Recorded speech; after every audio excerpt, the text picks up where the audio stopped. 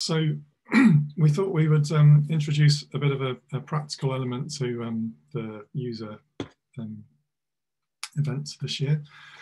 And so we've got a set of 5 common issues, probably slightly more than that in a few more details, which a few of us are going to talk through. And these are things that quite commonly come up as problems on the help desk. So it's kind of interesting to see the sorts of things that come up, but also hope to give people some practical solutions to some of those problems. So we're going to talk about login problems, some stuff about home directory and how to restore from snapshot backups, a little bit about choosing the right storage, and then I'll hand over to Fatima to talk about choosing the right compute for your workflow.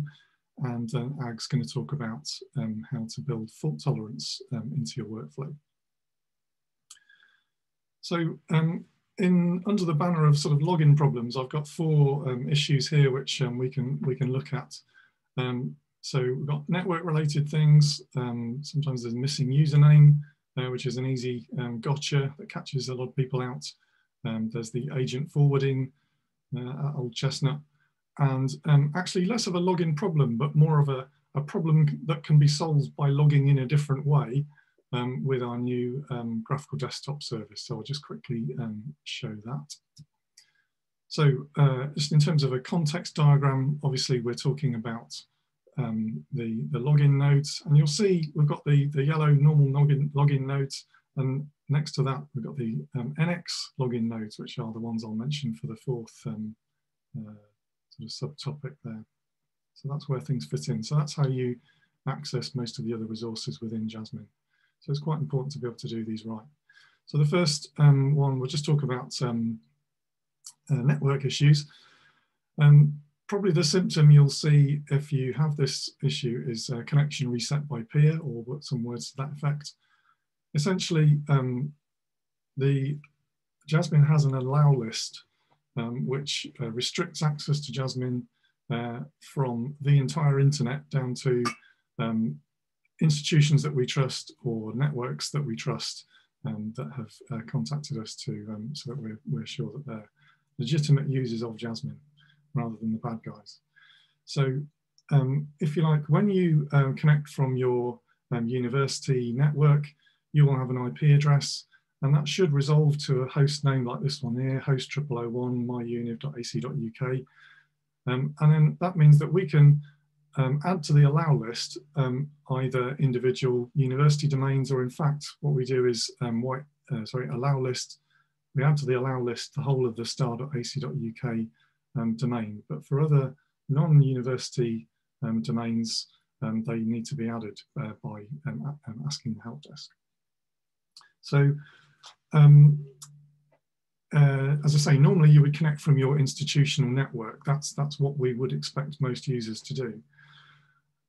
If you connect from your home broadband, and I guess this may be a more common issue at the moment, first of all, it's not going to be from a domain that we necessarily trust or recognize. Also, it's not always the case that the IP address, the number bit, actually translates into a fully qualified host name. So that makes it more difficult for us to check it against the allow list. So we provide a handy tool at this URL here, which you can use to check, if you access that URL from the machine that you're planning to contact Jasmine from, that will tell you, does it resolve to your institutional, does it resolve first of all to a host name, and does it resolve to your institutional domain? Because it's unlikely that it'll be on the allow list if it's not. And one thing you can do to try and mitigate that is that if your institution or your organization provides a virtual private network, a VPN, you can connect via that, because that makes you, on your home broadband connection, it assigns you an IP address belonging to that trusted network.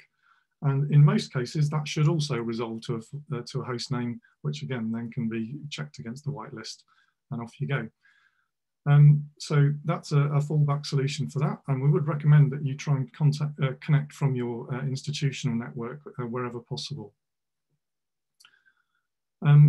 Recognising that that's not always possible, however, we do provide, instead of login 1, and I think there's some others, there's login2.jasmin, and also with the graphical service, you'll see NX login 2.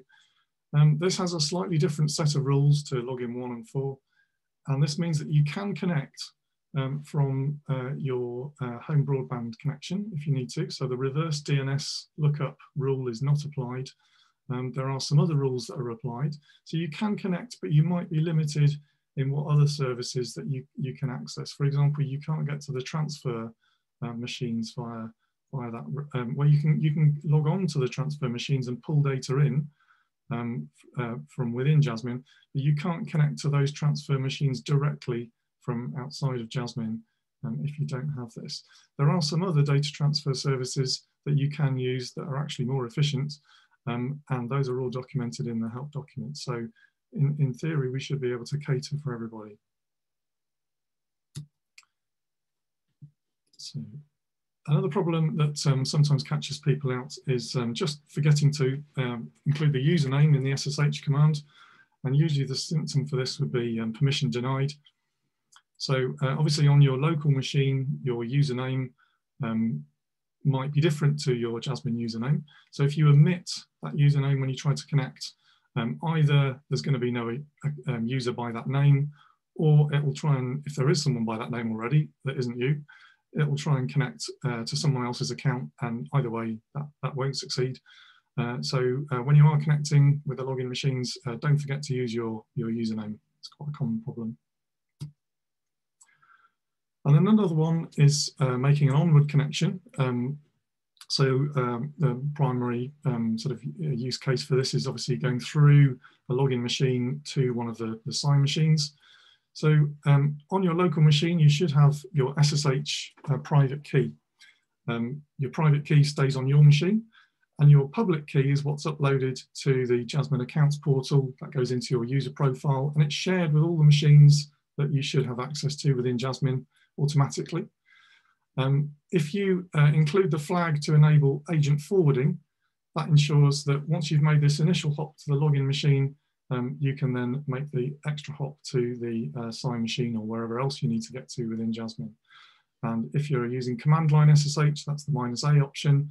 If you're using mob agent or within MobaX term, or perhaps the NX client, which we'll talk about in a sec, there's usually a tick box to enable agent forwarding, so that's important to remember.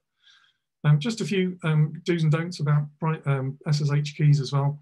Obviously, your private key really can stay on your local machine. It shouldn't really need to go anywhere else. That's the best way to keep it secure. You don't need to copy it to your JASMIN home directory. You shouldn't need to, because you can do this agent forwarding thing. So you should just keep it on your local machine in most cases. Do protect it with a strong passphrase. Please do not use SSH keys that are unprotected. That is against the rules. And also don't edit your authorized keys file, which is in your SSH script. So this is the thing that we use to propagate your public key out to all the machines within JASMIN. If you do edit it, it will just get overwritten. So it's please don't edit that. And yeah, it is strictly one user, one key. So please don't share keys with colleagues or other people. So in that way, we can help keep the system secure. A nice animation there I forgot to use. Right, so on to the final section of login problems. So as I say, this wasn't so much a problem, it's more just something that you can solve by logging in a different way.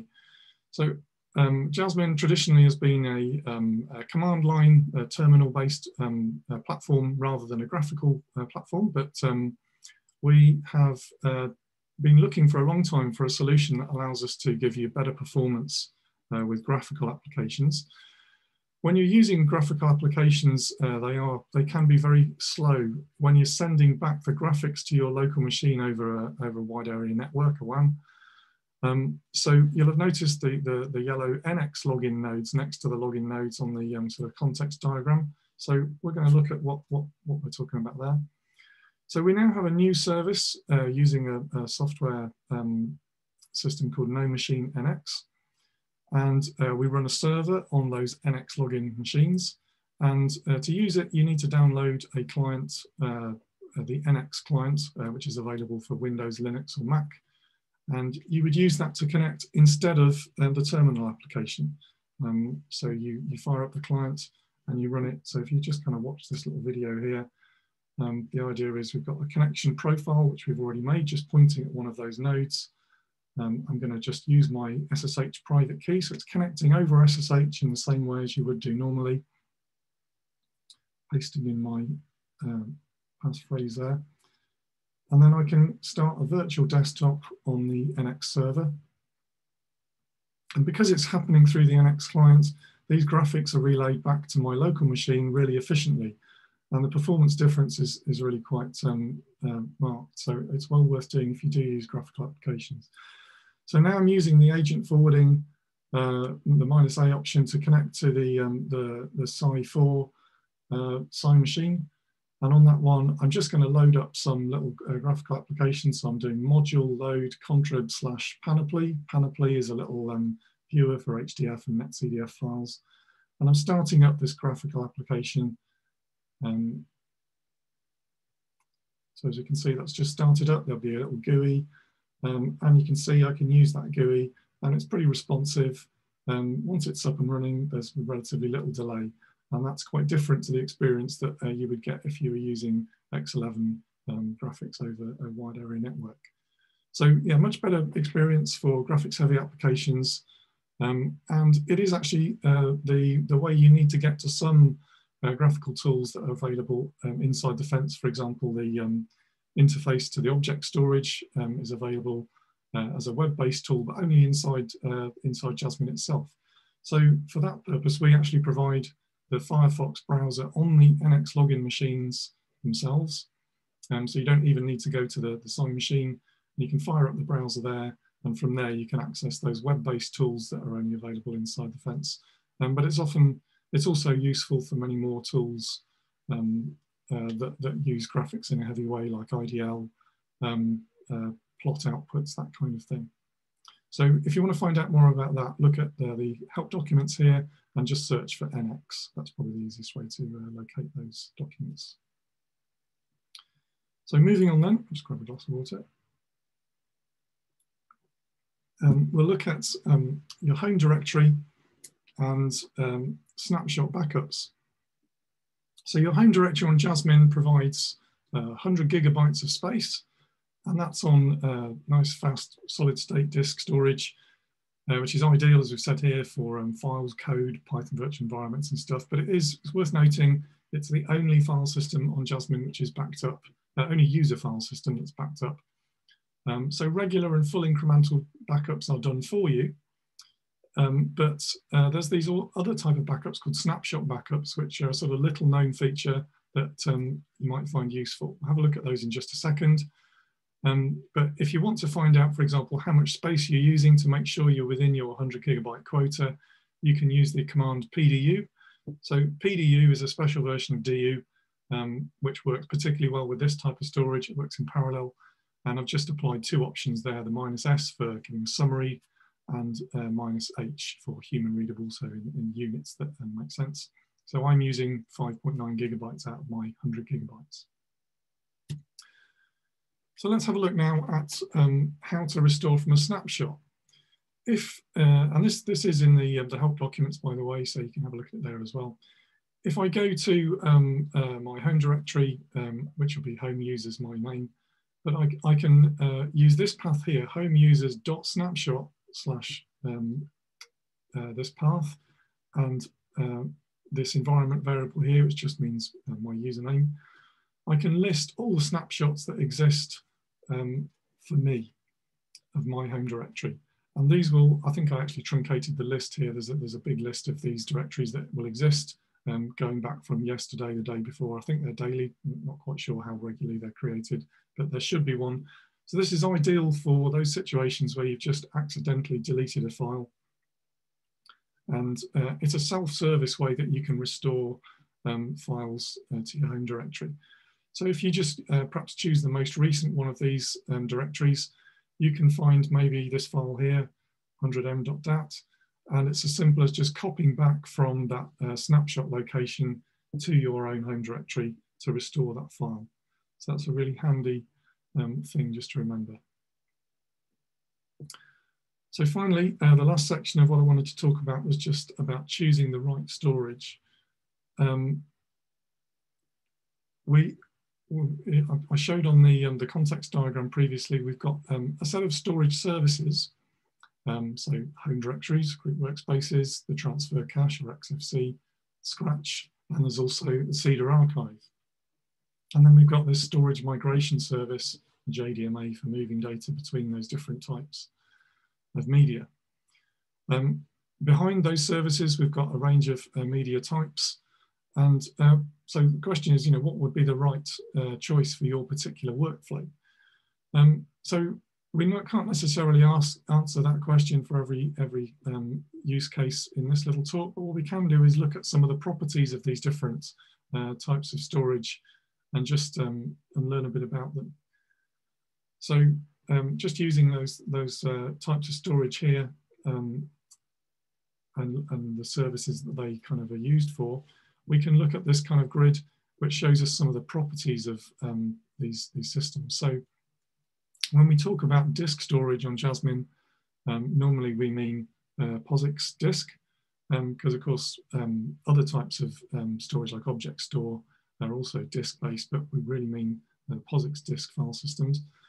So we've got three main types of POSIX file system on Jasmine: PFS, parallel file system, scale-out file system or SOF, and then solid-state disk or SSD.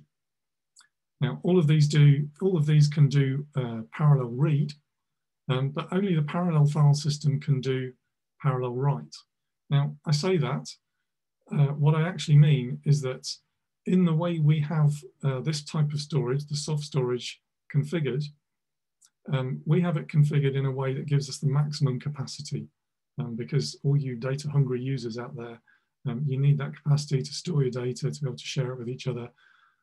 There are ways that we can configure this storage to support parallel write, but it does consume a lot more storage. So the default configuration is that it is parallel read capable, but not parallel write. It's also worth noting that there's differences in the abilities of these storage to deal in small files as well. So small files meaning sort of less than 64K. Little config files, Python environments, that kind of thing. So parallel file system that we have does have a capability to deal with that. It's limited, and that limit can be exceeded.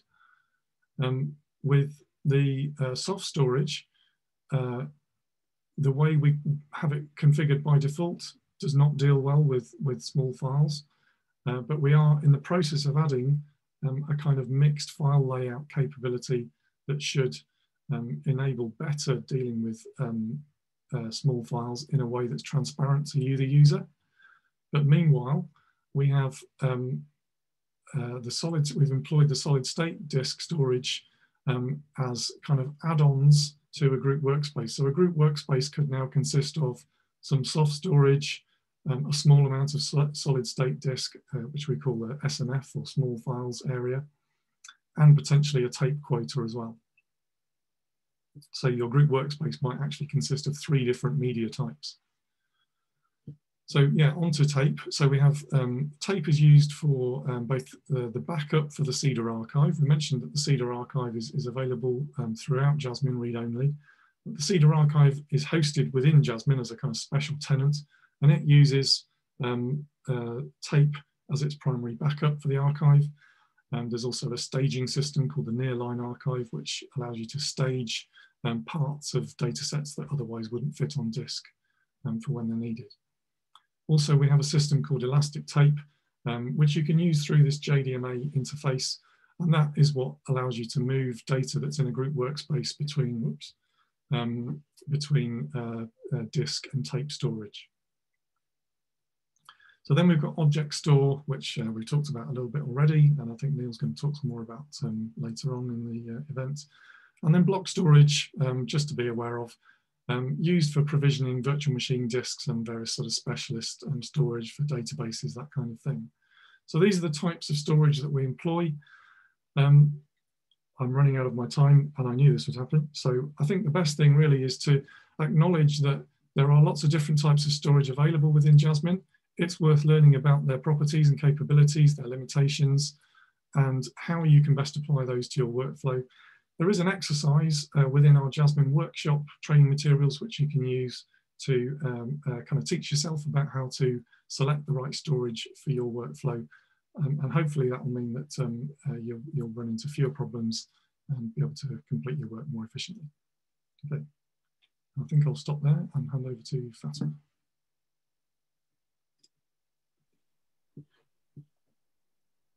Thank you, Matt. I'm just going to start sharing my screen now.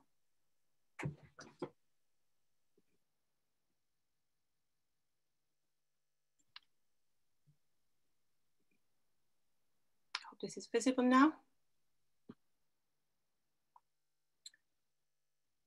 Yeah, you're fine, Fatima. Okay. Thank you, Matt. I'll be talking about choosing the right compute services on JASMIN. What are they? Those services, they comprise the interactive compute platform, which are the Synode and Notebook, but I won't be covering Notebook. My colleague, I will cover the Notebook later on. And I'll talk about choosing the batch compute, which is our cluster Lotus, on which comprise compute nodes, CPU format and GPU nodes.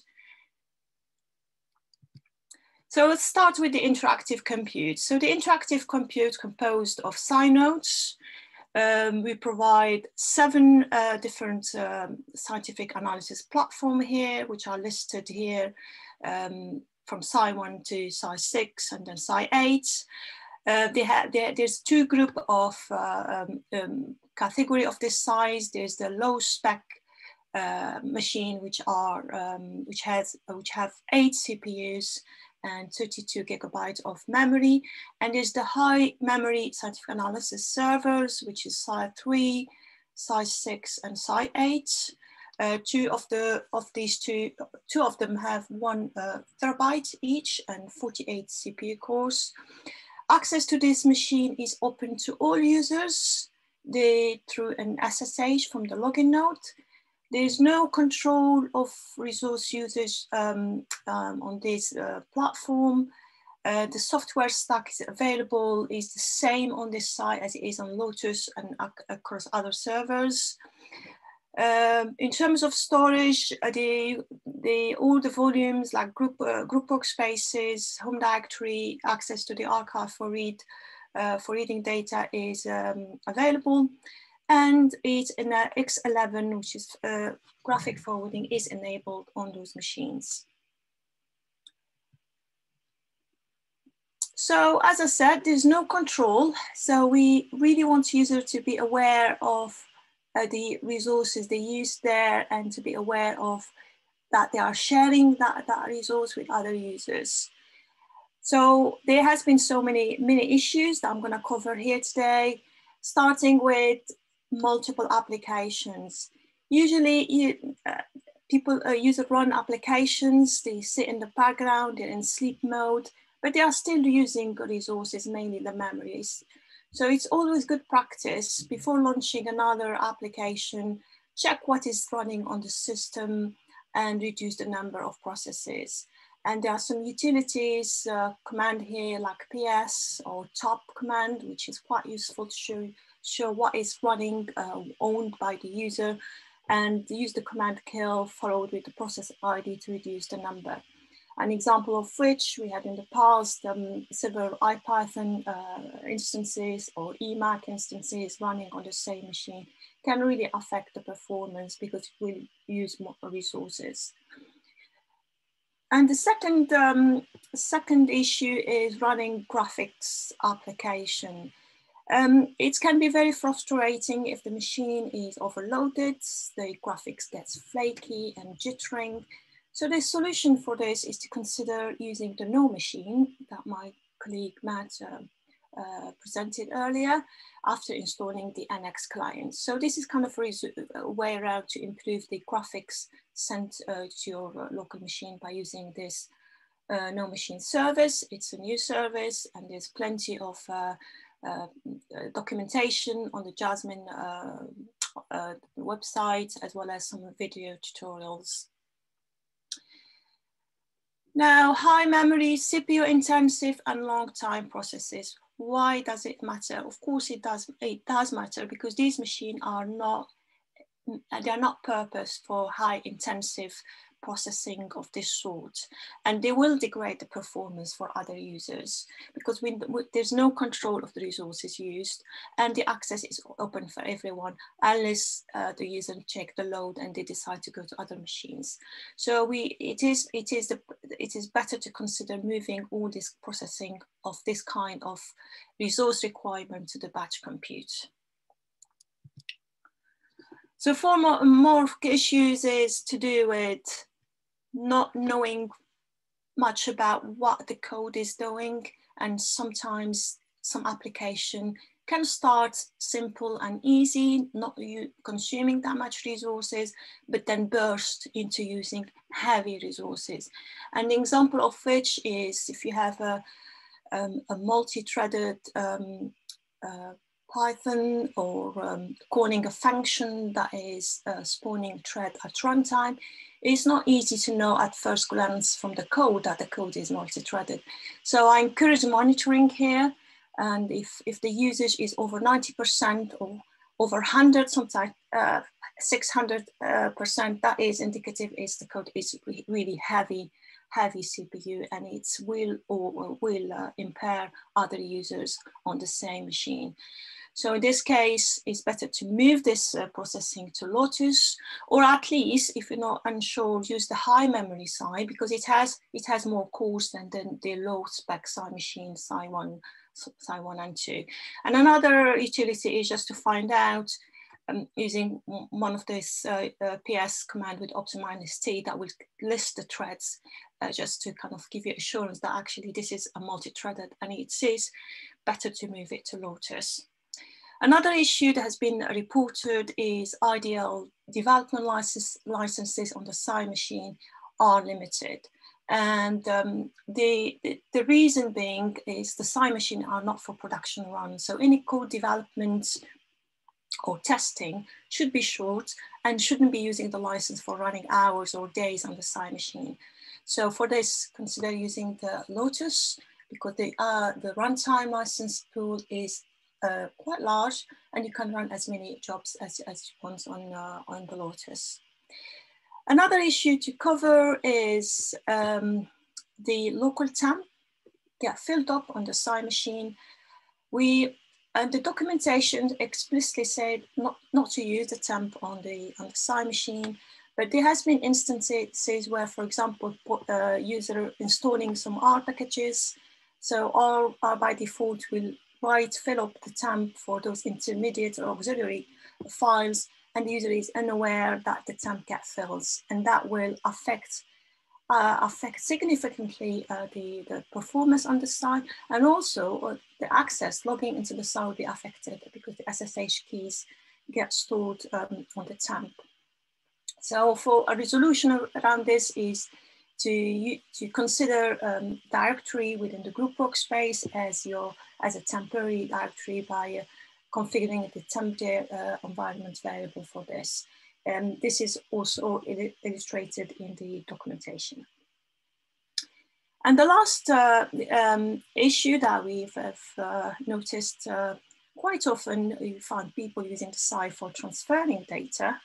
And we know there is a data transfer server which are being optimized for this purpose, but there has been instances for people using it for moving data from the work scratch, especially those who are doing parallel write. They need to write to the parallel file system, PFS.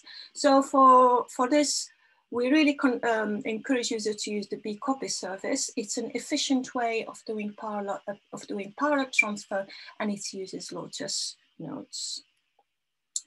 So moving now to the second type of compute services available, which is the batch cluster. So the cluster is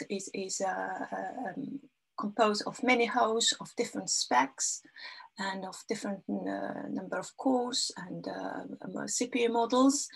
And because this resource is quite big, so it needs manage a system, so which is a piece of software, an intelligent piece of software to manage the usage and access to the cluster.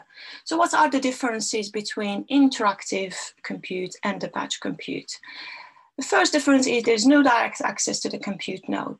Access to the compute is always via the batch scheduler system, which is now Slurm.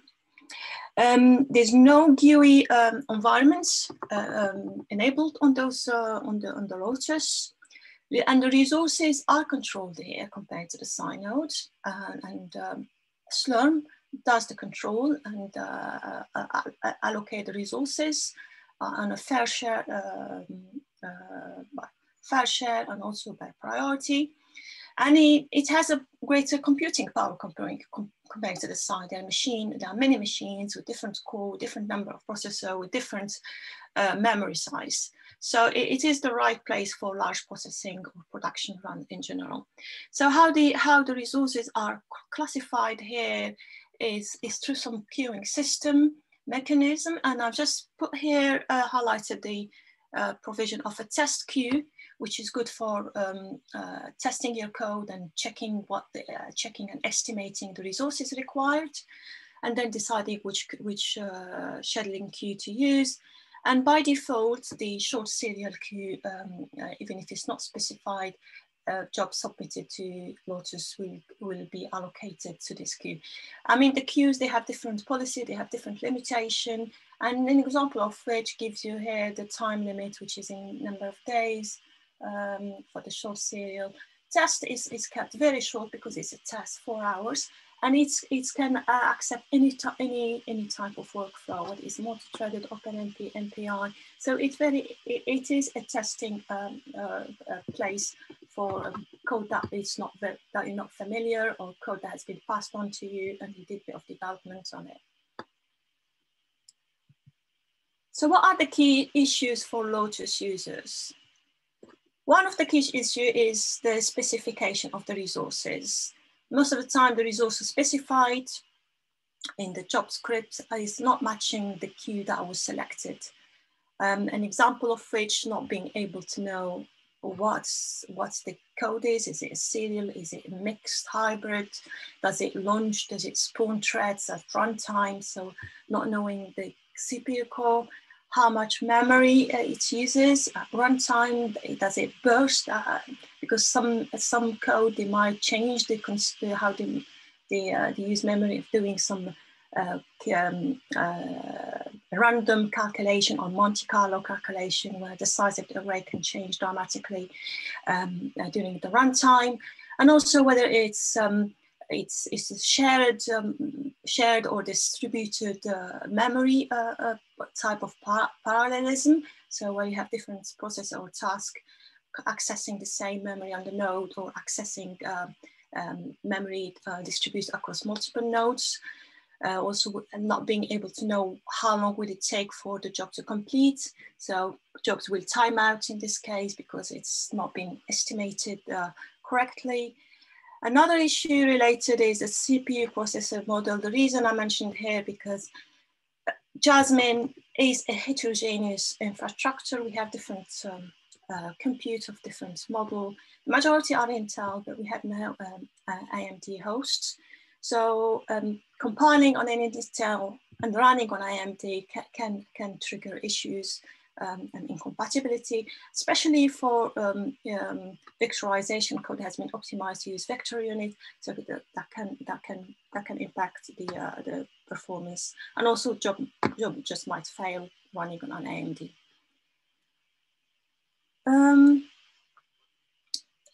Next is which queue. So as I said, the queues here, this is just to summarize. It is essential to know whether the code is sequential or parallel. What I mean by sequential, so it's just one process.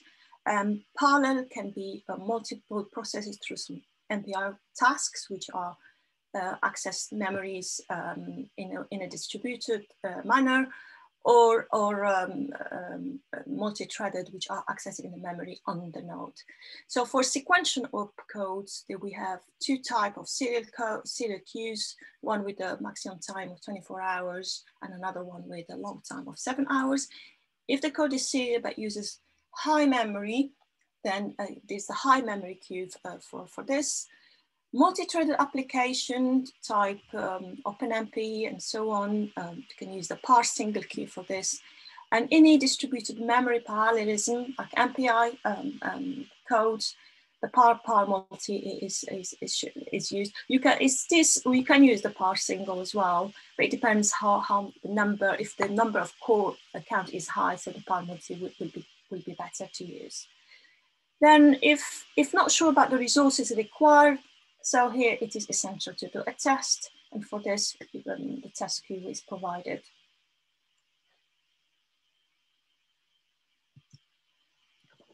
Another key issue is why a job failed.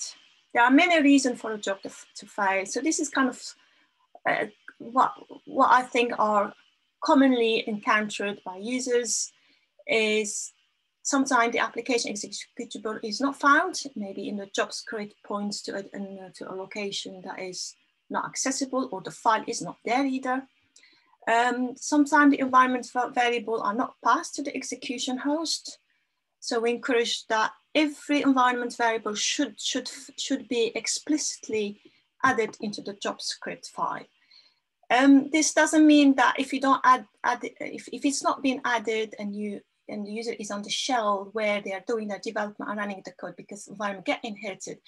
But we're not sure if you move to another shell, it's no guarantee that the module are loaded in place. This is the same environment. So for productivity and efficiency, it's better to keep all the environment in the job script file. Another issue is job overrunning because of IO, so waiting to access a group workspace or access a file. And sometimes these IO waits can be a symptom of file being deleted or file being being locked because there's another process writing to that same file. So this is one of the symptoms. So make sure that it's you're writing in the appropriate storage for this, and the file exists, and you don't have concurrent jobs that one is creating a file, the other one is deleting it, and another process writing, trying to read that file that is not existing anymore. Another issue is some jobs trying to do compilation. So several jobs doing compilation concurrently. So some of them might run, some of them might fail because the limitation on the compiler license, for example, for Intel. So for this case, it's better to have, if it's the same model or processing, it's better to have it compile it once in a single job, and then the rest of the jobs just use the binary or the executable. Now, the other two issues more related to the storage for which your job is either writing, or mainly the writing, because if the group workspace, for example, get filled up, then the job will try to write is filled up. There will be waiting time when that be increased, and of course the job will just time out. And job also fail if they are writing to the work scratch and the local temp on the host. Even we have now an automatic clear out to process running regularly or weekly to clear file that are older than 28 days per time access. It won't prevent sometimes if there's a burst of file that has been written by user that can fill up the work scratch. So this is for one of the reasons that you can to look out when to try to find out why the job failed. So we've got about 2 minutes, all right. Another issue is why job is pending during high load periods. Of course, there's many jobs and demand is high and resources are not available. So job will continue to pend than the usual normal like few hours or so. Jobs that require excessive resources that are not reasonably available, like a job submitted requiring 64 calls on one node. We don't have a node with this spec. Job dependency condition cannot be met, so the job will continue to depend indefinitely. And also the queuing, the priority, which is a factor that is calculated by scheduler based on the age of the job, so the queuing time and the fair share. And sometimes, well, if small jobs, you submit millions of jobs at one time, that can also cause an overhead in the scheduler to manage them together and allocate resources. So this is an example scenario of Lotus use. So I'm just going to go quickly and just, so scenario one, for example, you have a job running that are writing small file to the group workspace based on the stuff that, as my colleague has presented earlier. Job is running very slow, and then the job script has been adapted to, instead of using this storage system, so he's using the SSD, which is optimized for small file, that has improved the running time from 2 days to a couple of hours. And then because we're using a Scratch, so another job to do the clearing afterward, which is based on dependency, and the job using the BigCopy service to move the data around. So this is kind of a typical workflow that we expect users to follow when they are using the work Scratch, and also the choice of the storage for a typical, for example, here writing small files. Another scenario is a job running on the short serial queue, but this job was trying to use more than one CPU. The job will appear running slowly, and this is quite a symptom of typical job that is trying to spawn threads. So trying to go beyond the capacity of one CPU. So in this case, job should be killed and should be submitted to the bar single with a specification of the number of the calls required. So summary, covering the two services, which is the scientific analysis platform. It's all about being sensible in the of resources usage, because we don't control the resources, and being aware of sharing, because the other users are on the same machine as you, doing other processing as you, and also a little knowledge of the application of the code, especially the minimum of whether it's sequential or parallel, so you can use which SI machine, maybe use the high memory for if you think that the code is multi-threaded for testing, of course, and always think of the SI machine as a platform for development, testing, and light interactive use, rather than for productions. For the batch computes, always, of course, it's a controlled resource, but again, for efficient use, it's always good to estimate the resources. So you estimate the resources required and you allocate the appropriate queue for this. Whether ensure that the task is very short and you have 100,000 million of small tasks, maybe consider grouping small tasks into a single job for efficiency as well, or using other features of the batch system like job array or multi-stepping. And finally, use job dependency to build a workflow as shown in scenario 1. If you're using the Scratch, it would be very useful to clear the usage of that Scratch area. And I will pass on now to my colleague Ag, and thank you. Thank you very much, Fatima. So I'm just going to stop sharing.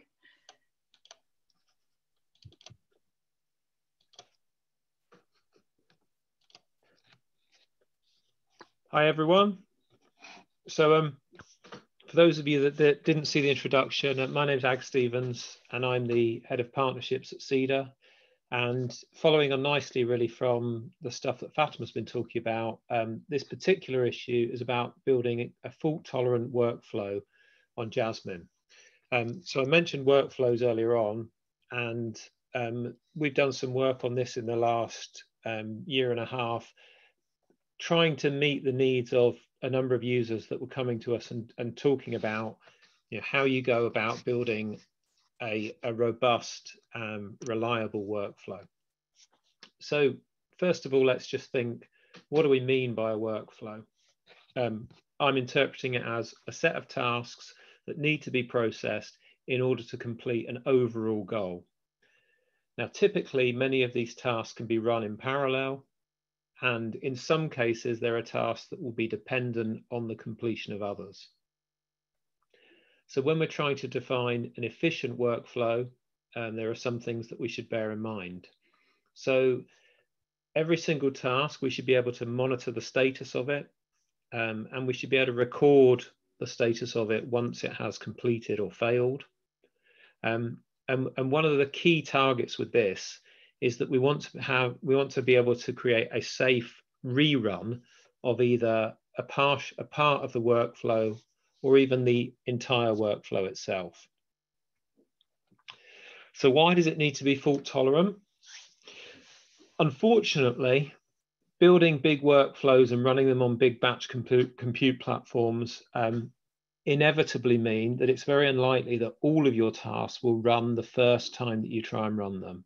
Let's say you've got a workflow made up of 500,000 tasks. There are lots of things that might prevent that from just running in a single go. For example, unforeseen error conditions that you just hadn't considered.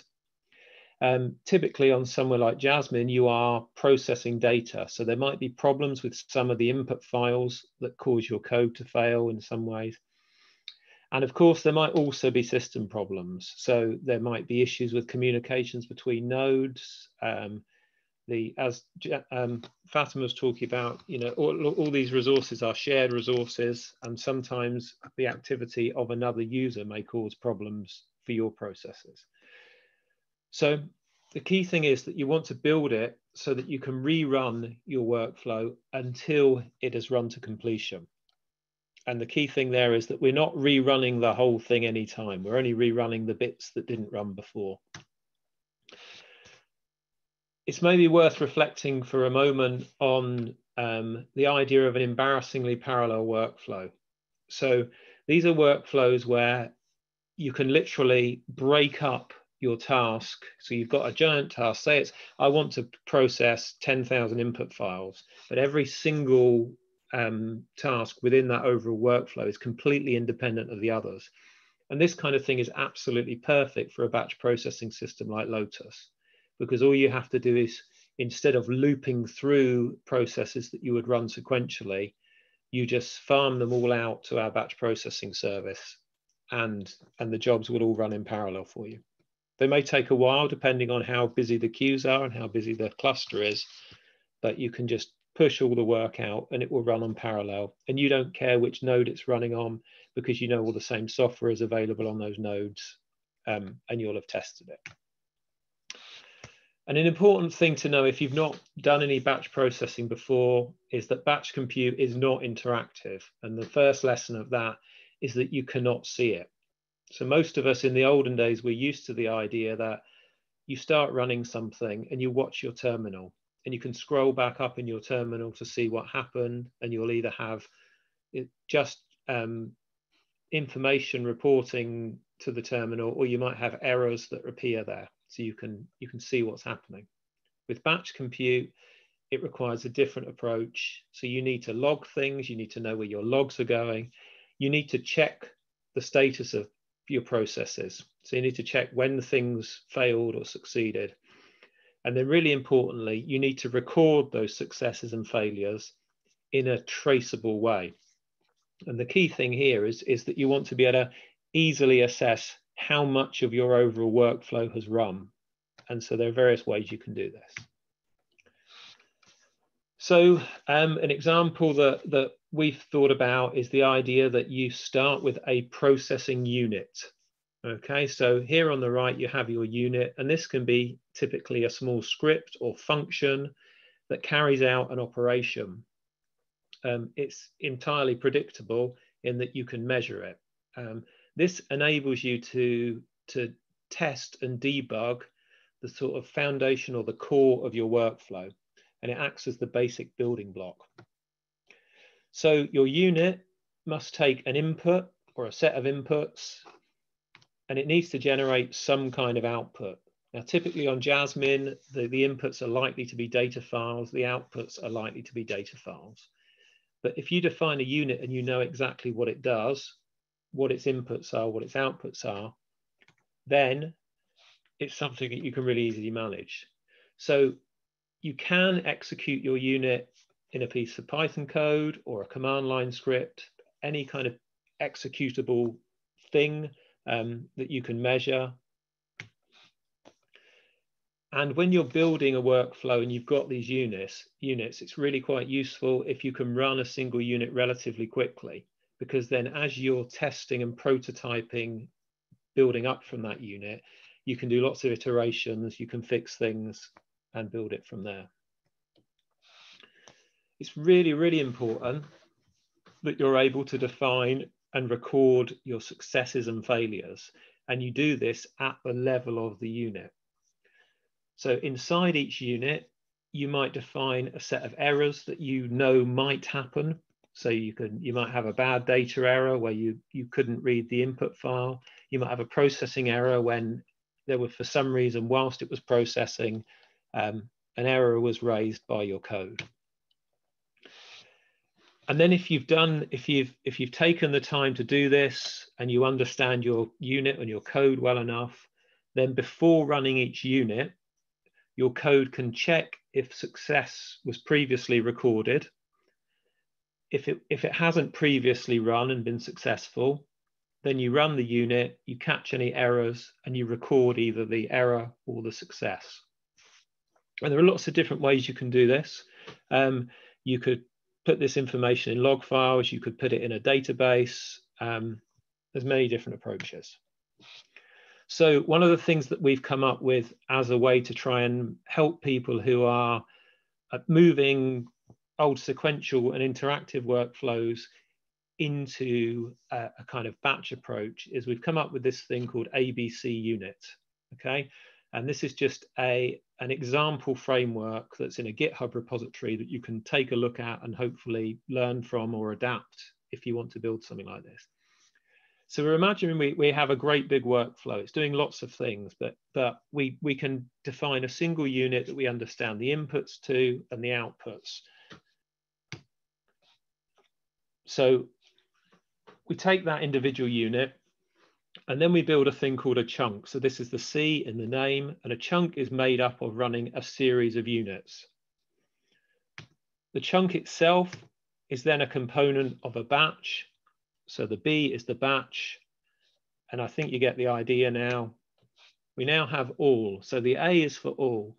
So the idea behind creating a structure like this is that as the controller of the workflow, you can start by working at the unit level. You can make sure your unit is predictable and makes sense. You can then build a chunk around it and say, well, I want to run all these things together, and you can build up from there until eventually you can potentially just have a single script that will run your whole workflow in a single go. So it's really important that you test at each level when building the workflow. So once you've written the unit, test it interactively on the SCI servers. Does it catch the errors properly? Does it avoid rerunning after success? So what you really want to do is you run it once on a unit. If it works, you run it again, and it just logs, I don't need to run again because I've done this before. So then we can build up to the chunk.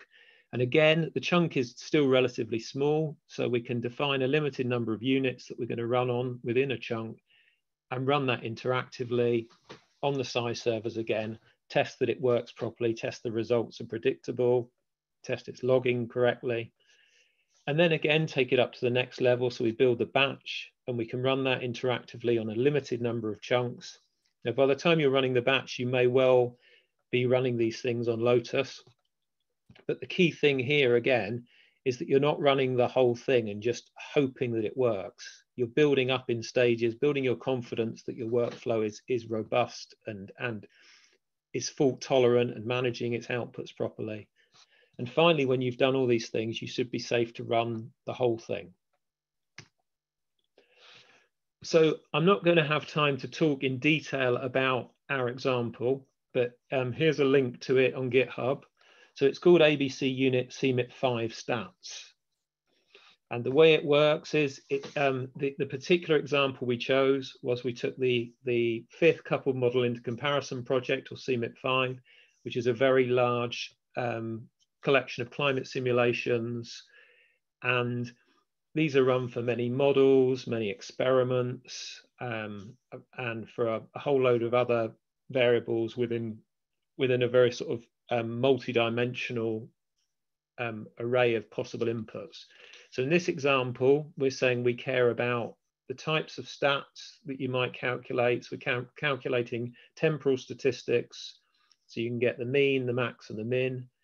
We are interested in the models. We are interested in a particular experiment in this case. So we've picked an experiment, and we're interested in the ensemble members that are running and the variables or variable IDs that are running.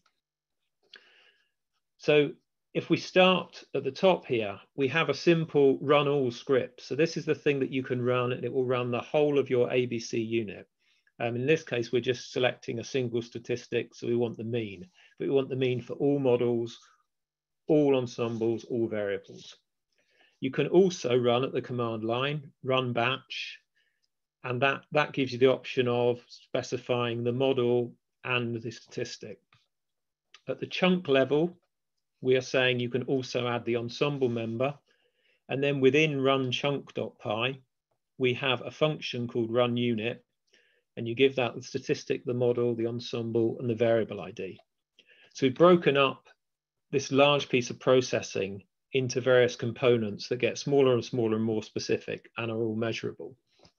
In terms of how this actually works on Jasmine, I believe that inside run batch, we actually submit all the jobs to Lotus that then call run chunk on Lotus.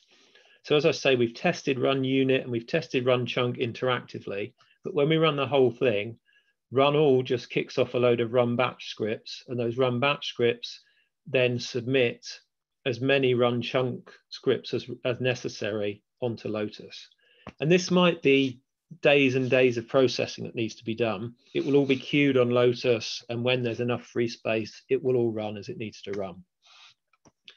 So we have an animation of seeing this in action. Again, I'm not going to show this now, but the link's here if you'd like to go away and have a look, and you can just see how we run different parts of it. So just before I finish, a few things to consider about building these kind of workflows.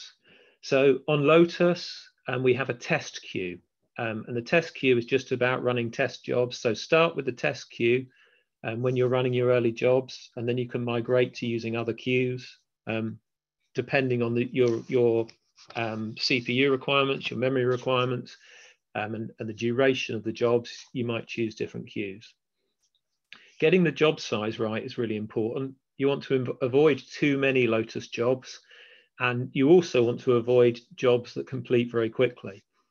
So there isn't an exact number, but if it looks like you're going to be running millions of jobs, that's likely to be too many. And equally, if it looks like a single job is going to run in, less than 30 seconds or something like that, that also looks like it's too many. So you're kind of looking for a sweet spot to break up your processing into a sensible number of batches, chunks, and units, so that you're using the system as efficiently as you can.